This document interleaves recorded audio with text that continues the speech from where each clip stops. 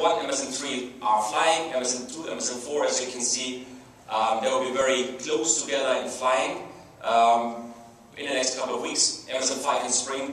And our target, where we're working, is on Tier 3, have the type certification of the aircraft, of the Dash 900, and to be able to deliver to our first launch customer in the 4th quarter.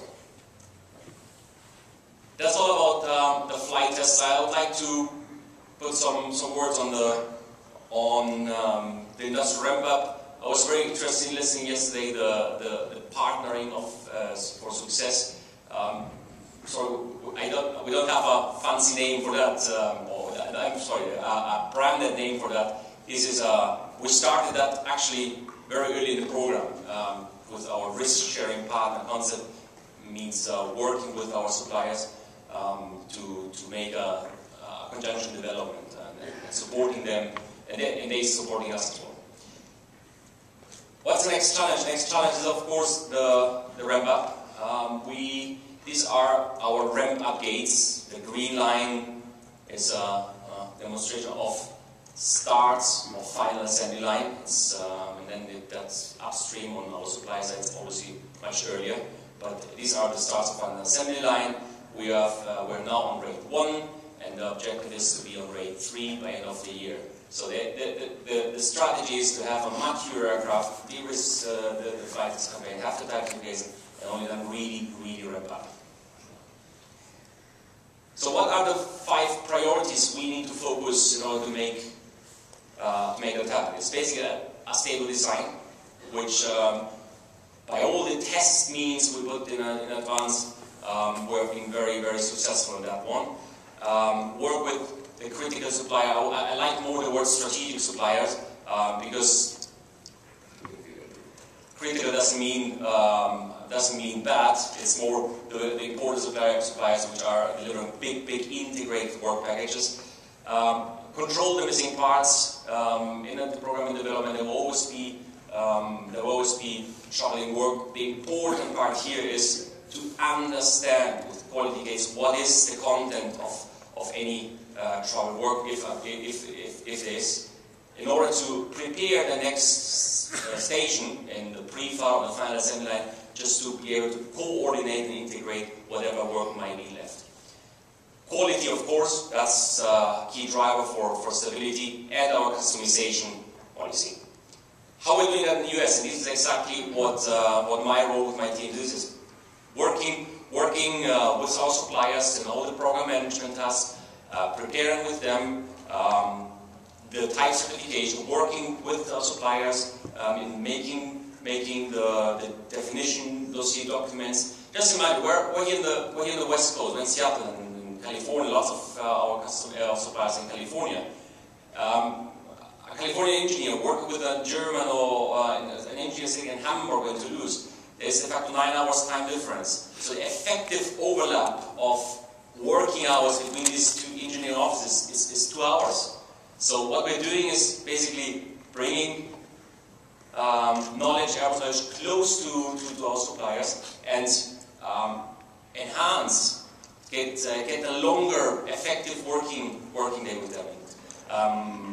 If there are questions, so that we're able to respond to them immediately, and if indeed it can't be responded immediately, then we have knowledge of people who knows who in Airbus can answer these questions. So that's a very cooperation-oriented work, which is turning out to be very good. So we're doing very good experience in that.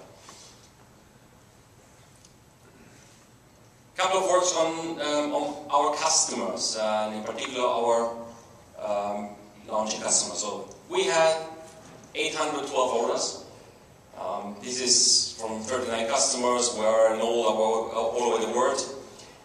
We have 189 for the Dash 1000. Our launching customer would be Qatar, as you know. That's MSN6. MSN6 is the first aircraft, the first non-flight test aircraft. It's the first custom aircraft. MSN6 went into the FAL in end of last year, at Christmas time. So now, you all come from the industry. We have an aircraft in the FAL. Our is to be delivering the aircraft in Q4 this year. That means in the most narrow window be 9 months. Having an aircraft in a final assembly already pre-assembled with major components and system installation, and making that in 9 months, it's not number 1, it's number 6. It's actually absolutely realistic. It's nothing crazy, it's absolutely realistic. It's not going to be a walk in the park, but it is an absolutely realistic flight plan we have for our first customer aircraft. An important enabler, so to say, for the ramp-up as well as the customization. And we had very interesting discussion yesterday, or here, a very interesting discussion yesterday about standardization versus customization. So our approaches we have decided to go for a catalog approach. A catalog approach means whatever an airline selects from our catalog, the catalog is very rich. The catalog is very rich, the catalog is adapted on what the market needs are, what the market needs will be.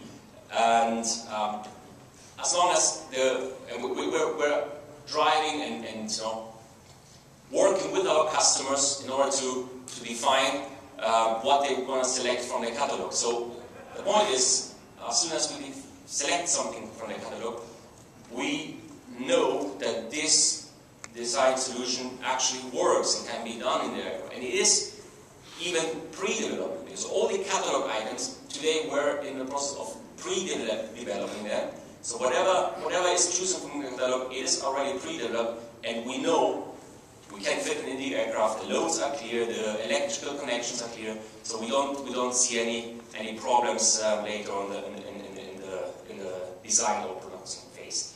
So how do we do that? It's basically we're using a couple of tools. We have the mock-up center in Toulouse. We have the customer definition center. The customer definition center is really a definition tool where we have all what is in the catalog there, and the airline can come and play with it. And very, very interesting to see if you have 3 oven suppliers, we have 3 ovens, and then comes the customer and say, okay, let's see which of these 3 ovens makes my spaghetti better. So that's a very, very interesting and new approach of basically helping and guiding our customers to select their product. And then a configurator, something like similar to a car configurator.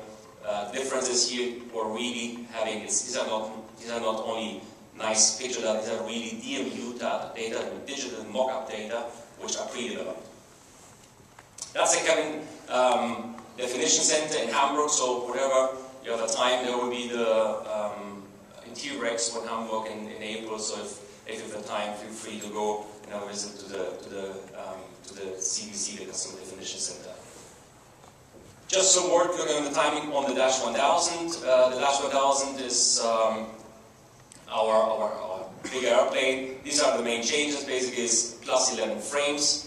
The bigger engine with 97-pound thrust. The most visible feature or difference will be the 6 boogie landing gear versus the 4 boogie landing gear, which we have in the Dash 900 and Dash 800 and Dash 900. We'll have on the Dash 1000 a revised trailing edge because of the slightly bigger surface of the wing. Other than that, we are obviously pursuing a high system commonality. So, and the structure is really reinforced only where it's needed, so that's not a complete redesign structure. That's why we consider the Dash 1000 as a relatively low-risk development. That's overall the planning. The design freeze is always, there's different interpretation of design freeze. So I really like to draw your focus on what's coming up. We have our design. What we're doing now, we're entering now into the detailed design phase, and we have dropped the data to the big toolings, to the long lead items. So all that is done. So we're now in the detailed design phase, working with our suppliers in order to have the start of the final assembly line somewhere 2015, first flight 16, and entering the service in mid-17. So we'll see as well the first engine run today. So not today, I'm sorry, this year. We have Rolls-Royce here. So that's on the Dash 1000. In a summary, and what are the next steps? It's important, and today we're very confident that we'll make the certification in Q3 this year, and the entry into service in Q4. We're going to deliver a very mature aircraft, because all this zero means we had doing in a pre-flight test program. The flight test program is confirming that for the moment. It is important that we keep our ramp-up gates, that we keep our ramp-up gates with our suppliers in order to have put the quality into the system while ramping up. Yeah, the new customization policy is key for us. And we want to capitalize on our family position to come to Simon's point to increase our market share. That's all I have.